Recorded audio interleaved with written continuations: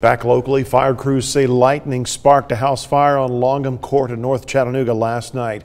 The strike was the reason for the flames they were able to contain to the attic of this home. However, there's extensive smoke and water damage to the residents. No one was home at the time. 2 Chattanooga firefighters were transported to the hospital for treatment of minor injuries. They were released.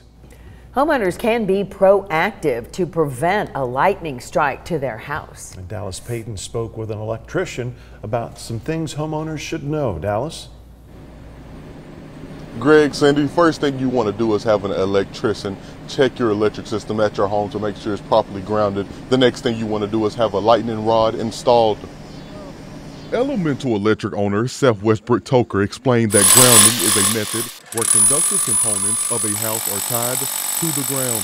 So we actually drive 8-foot long rods into the dirt, and then we tie that with some wire, and all that runs back to your electrical system. So if anything bad occurs, too much voltage, it goes into the ground. He says getting a lightning arrestor on your home or getting a lightning rod installed in your yard will help protect your home. And those are have a really high success rate. I've been quoted from an engineer. You're looking at about 87% of the lightning strikes, direct hits on a house, are safely directed to the earth with no damage to the house. Lightning strikes are unpredictable, so it's best to be proactive. So prevention is always better than reactivity, right?